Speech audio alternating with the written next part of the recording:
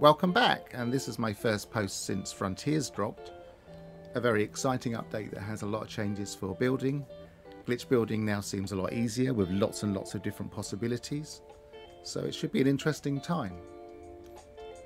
What I'm going to show you today very quickly is something that's back from what used to have before. We used to be able to control short-range teleporters such that you could turn them on or off and go in different directions based on a switch or a set of logic.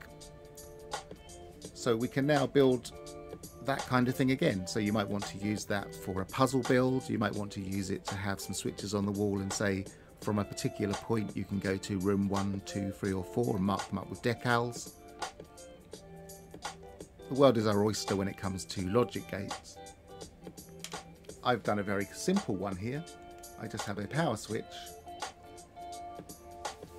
and when I toggle the power on or off, an inverter turns one on and the power turns the other on. So basically when one is on you go from here to here, and then when the other is on you go from here to here. So whichever way I throw this switch chooses which way I go.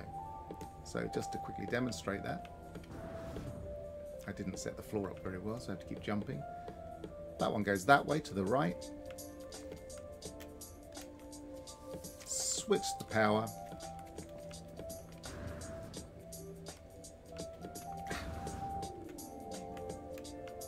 Now it goes to the left.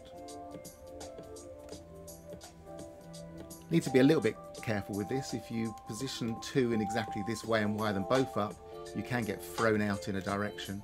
You get thrown out over there, which again is another fun thing you can do with short-range teleporters. You can make cannons that throw people around.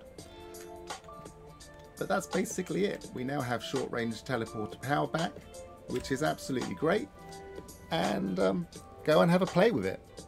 Goodbye for now.